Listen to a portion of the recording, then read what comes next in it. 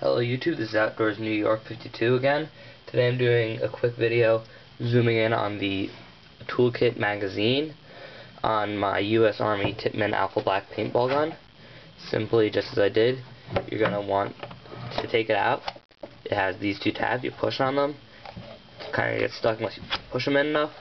Pop it out. You can see right there the latch. All you do to open it is push it that way a little bit. It pops open. It comes with an extra O-ring, which I put on these Allen keys, which are all you need to take the gun apart.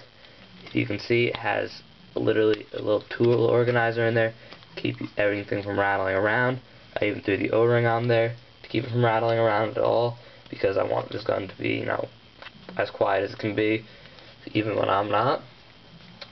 And right here, I have a little spare gun oil that came with it. I decided to throw some tape on it, because this thing actually did make a good amount of noise when you shook it. I'm not really totally sure how a little pack like that did, but pretty simple. Close it up, clips closed very quickly, put it in the gun, give that little squeeze to get it in there partially, then pop it back in, goes in nicely. Good way to store your tools and anything else you're going to need out in the field.